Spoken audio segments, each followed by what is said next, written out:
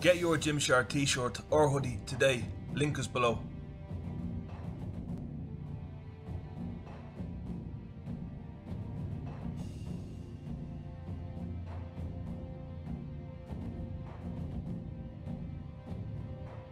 Hello everybody, I'm your host Cole and welcome to Boxing News.